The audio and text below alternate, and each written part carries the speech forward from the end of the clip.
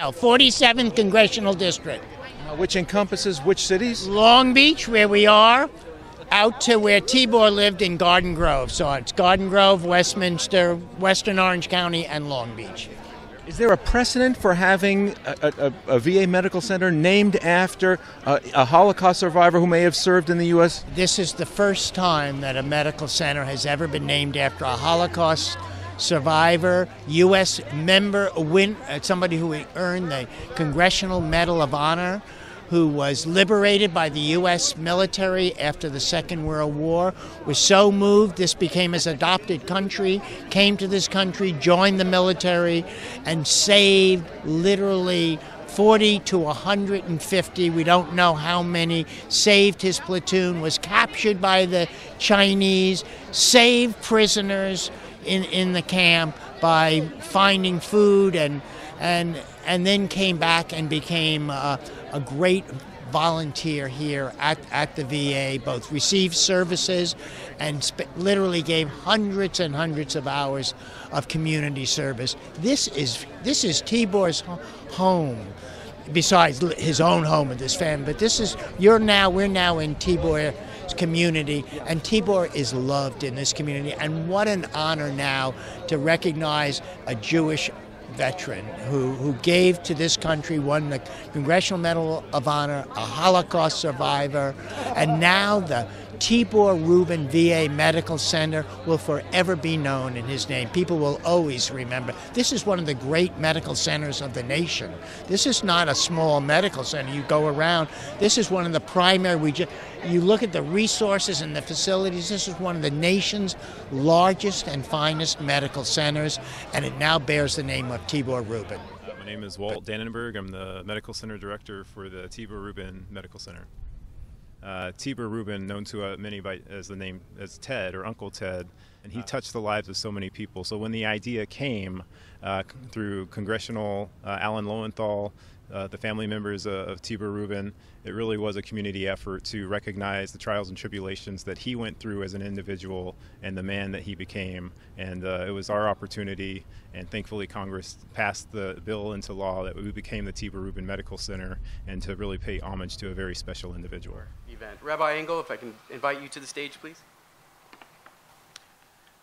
This is a historic event in the annals of Long Beach history. The VA Medical Center gets named after an American hero. As the psalmist says, Zeh hayom asa Hashem nogila v'nismechavo. This day which God has made, let us be glad and rejoice on it. As a young teenager, Tibor Rubin was freed from Mauthausen concentration camp.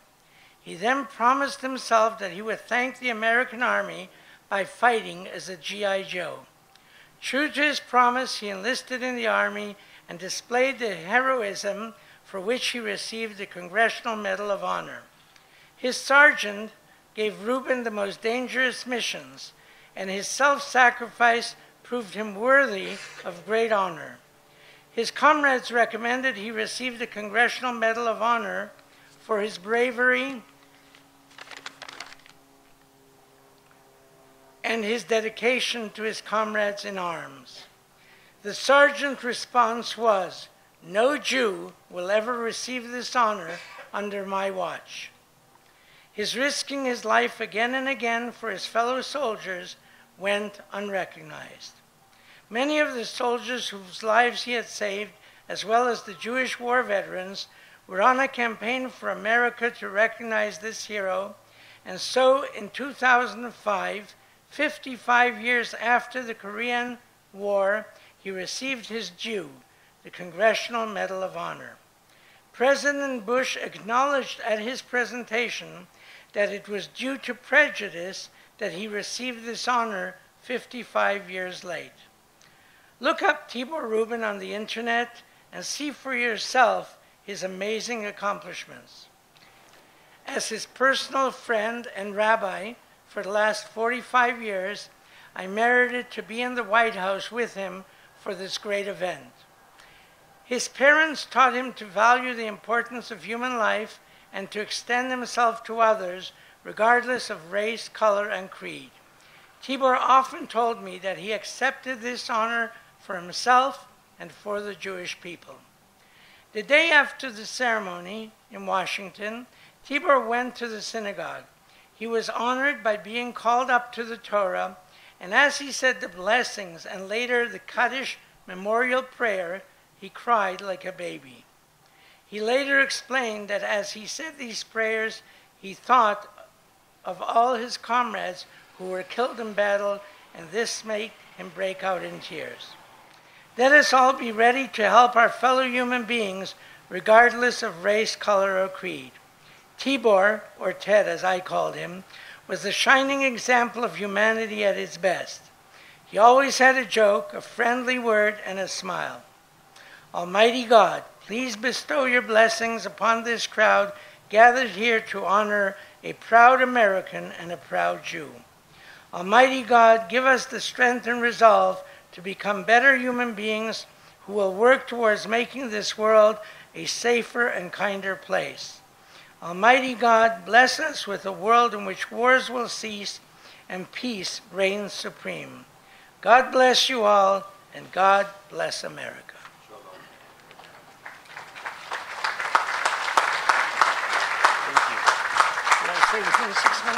At this time, I'd like to ask Mr. Dannenberg to join us. He's the director of our hospital here, and he will take the helm of our newly named facility. During those conversations, it would not be uncommon for me to have an interaction with a family member or even one of our employees and talk about Mr. Rubin. There was a lot of excitement around the passage of the law, which allowed us to be renamed our medical facility here after Tibor Rubin. But what was more important to me was the story behind Mr. Rubin. Not only did he go through many harrowing experiences during his life, but the values he possessed and that he exemplified showed through and through interactions he had with our employees and the memories that he helped create. I can't tell you how many times I've talked to our employees and fellow veterans who had an experience in knowing Tibor personally and walking away from those experiences feeling that he truly touched the lives of others. And so with that, I am very honored and humbled to be before you today as the Medical Center Director for the Tibor Rubin VA Medical Center, but to also remember and honor an American hero who possessed and embodies the values that we so hold dear. I can't think of anything that has pleased me more in my 5 years as a member of Congress. You know, it's just a great honor. It's the right thing to do at the right time, and that's what makes it so special. So a little bit about some of my thoughts. What makes a man a hero? We heard about Tibor as a hero. There's no denying that on the field of battle that Tibor, or we heard Ted Rubin, was a hero of the highest caliber. And while we're going to honor those exploits today, there's more to the character, or his character, than just his victories in combat. There's much more to Tibor Rubin. For while many have known, and people here knew of Tibor in terms of the war hero, many, many more people are here today who knew Tibor the man. That's why they're here for Tibor. He brought so much joy to so many people. He had a great sense of humor. Man that moved through life with a strength of character that everyone around him recognized. Despite the adversities and the horrors that he lived through, he did not let that darkness dim his character. That's not who he was. He refused to let it define him. He lived a long life as a good man, a good father, and to the people of Garden Grove, a good neighbor. I was thankful to have had the opportunity to meet him and to spend some time with him. I joined him in 2014 at a ceremony in Garden Grove to celebrate the first United States Postal Service stamp, which honored the extraordinary courage of the 145 Army, Navy, Air Force, and Marine service members who received the Medal of Honor in the Korean War, and he was there to receive as that stamp was unveiled. It was a very moving experience. And when I was there also when the city of Garden Grove renamed a library in his honor, complete with a bronze bust. And then, you know, I learned, as many people here have, what everybody else has already known. He was a hero in every aspect. He was brave, he was selfless, he was intimately concerned about the well-being of those around. It's only fitting that the Tibor Rubin VA Medical Center bears his name because it's another place where his character shone through. While spending many hours as a patient here, he also spent many, many hours as a volunteer, helping giving of himself to the other veterans. Anne Frank wrote in her diary, "The final forming of a person's character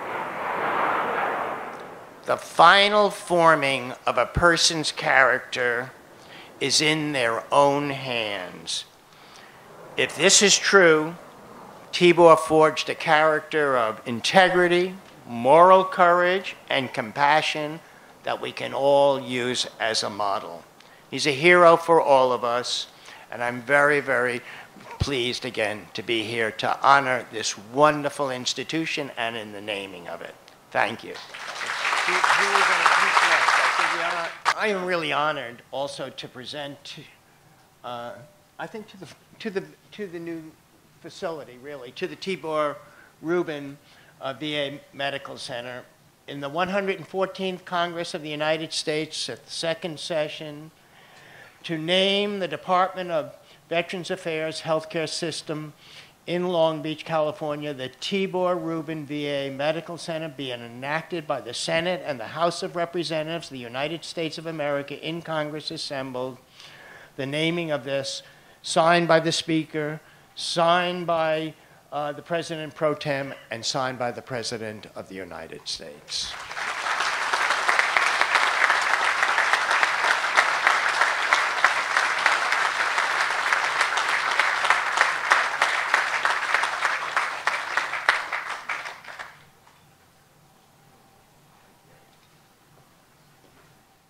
Stuart, we've known for many years. I'll read just a portion of what he does, and then I'll explain why he's a part of our family. After graduating from the Royal Academy of Art with a degree in fine art and graphic, and he eventually found his way to the United States, where 2 years after he arrived in the United States, and on a green card, if I'm not mistaken, he was drafted into the United States Army, where he served for 2 years. And I should mention that, of course, he served honorably. So, welcome to the United States. In 1997, he was invited to join the United States Air Force art program, which this is where we got to meet him, and this is where I find him to be incredibly unique. Part of his function when he was with the United States Air Force was to capture the history of what was occurring at that time via portrait. And his portraits, of which we are the recipient of actually 4 of them, I think, in our hospital right now, but some of his, 5 of them, sorry, 5 of them. Some of his paintings, if I understood correctly, are exhibited internationally, which includes for Her Majesty Queen Elizabeth in London, but he also has some originals in the Pentagon, and I believe in 1 or 2 presidential libraries. He'll correct me if I'm wrong, I'm sure I was. Correct. Oh, I'm correct, okay, ding, ding, ding for me. So he came to my office, maybe 4 months ago and said, "Rich, I want to do something." And I said, "Okay, what do you want to do?" And he said, "I want to make a portrait of Tibor for the hospital." And for any of you who don't know, I mean, to have something that you would commission is not an easy, or it's not something that traditionally we are funded to provide for our hospital. And obviously I was not going to say no. And not only after I saw the mock-ups and the iterations as he was working on it, I just thought that it was phenomenal that he would feel so moved by the story that he would give of his time and his treasure to paint this portrait for us. So this portrait will, when construction's done in about a year in our main lobby, which will be beautiful, will hold this portrait, but more importantly, the naming will be very clear as you walk into our hospital in the main entrance. The name will be present, the portrait will be there. And we have a plan C that I would say is that over time, we don't want the history of Tibor to be lost. So what we will do, other than hosting the portrait and having the naming in our main lobby, is we're going to find a wall in the hospital where we can be more expressive with his story and take about 30 or 40 feet or 20 feet, whatever I get away with, to tell the story. So that for generations to come, it's not just a random building named after somebody that we do not remember, but in fact, we will see him by face, we will know him by name, and we'll be able to look at something that tells his story on 20 to 30 foot. That will take us some time because of construction, but we are grateful that we get to receive this portrait. So we'll do the unveiling, and then I have one last surprise after that. So with that, okay. So with that, Walt Stewart, show us the portrait.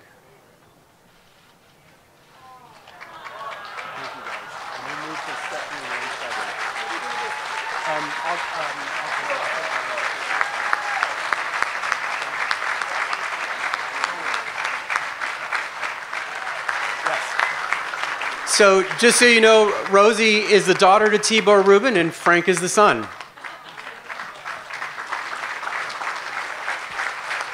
And this is your copy of the original to keep as yours. Yeah. Frank, don't worry, I didn't forget you. And actually, Frank will do yours as well, so we'll grab the second one and present that to Frank at this time and do a few photos. But wait, there's more. I'd like to ask Colonel Singer to come up.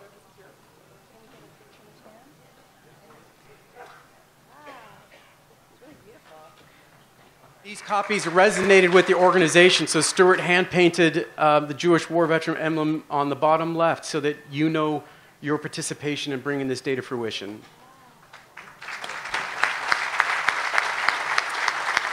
Attitude. Everyone of all faiths seem to be for this. Tibor was, you know, what I try to say, he's a hero not just because of his military service or what he did before. Tibor came to this hospital and he made people feel good. He made the other veterans here.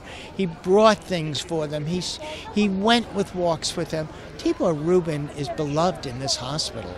What does this mean to the Rubin clan? This means a lot. I have personally worked here for 25 years. To see my dad's name and renamed after my dad is special to the Jewish people also, like my dad would say. But this means a lot to the family. This is a big recognition of my dad, which is due a long time ago, but it's recognized, and we're so happy. To honor Tibor Rubin, in my mind was an absolute blessing to have the opportunity to thank this amazing medical facility that saved my life in 2015. I needed to do something to say thank you to an organization and to a man that I never met. But when I was 18, I visited the death camp Mauthausen-Gusen in Austria, and that memory has stayed with me over the years. And the fact is that in reading the book and reading his history and talking to people, I was so moved that I had to say something and do something. And the Lord gave me a gift, and I continue to try and do my best for my God. I got a call one day from our former chairman at the Jewish War Veterans, Bob Zweiman, out of Washington, D.C., and he said, Greg, would you be willing to spearhead an effort to get that VA hospital renamed in honor of Tibor? And I said, yes, sir, Mr. Zweiman, it would be my honor. But he was subjected to great anti-Semitism while he was in the military. And he overcame that, protected all his troops knew that he was sent on the most dangerous missions. He was not, he was discriminated by the sergeant, but Tibor overcame that. It's a wonderful story about how goodness and courage overcomes hatred and divisiveness. Do you think his experience in the camps prepared him to cope with life in the Korean POW camp? For sure. He knew how to survive, and he told me a lot of Americans did not know how to survive. They wanted to give up. But he'd been through the Holocaust, so he didn't want to give up. Yeah. And he tried to help out the weakest soldiers, the ones who wanted to give up. He told me stories about that in the POW camp. And so he helped out, saved lives, stole food. He did all these crazy things where if he was caught, he'd be executed right on the spot. And plus, people don't remember that they offered him to go back to Hungary. And, bye guys, they offered him back to go to Hungary, and he refused. He says, you're not born in this country. I refuse to go. I'm going to help out my fellow soldiers. If I die, I die. But I'm not giving up on my fellow soldiers. So he could have gotten out there, but that's his character, my dad's character. No, don't give up. And he wasn't going to give up. He wasn't going to let a fellow soldier back. He would stay with him till his death if he had to. I just want to say that it's a great honor for not only the Jewish war veterans and Tibor Rubin, it's a great honor for California, it's a great honor for Garden Grove, his hometown, and it's a great honor for the city of Long Beach to have a facility, a U.S. government facility of this magnitude and stature named for a resident of the community. This hospital will make sure that everybody in future generations knows the story of this Holocaust survivor, military hero, and wonderful human being. This tells the story of America. This is not, and the role of the Jewish Americans in America, just like there are roles of other immigrant groups in America.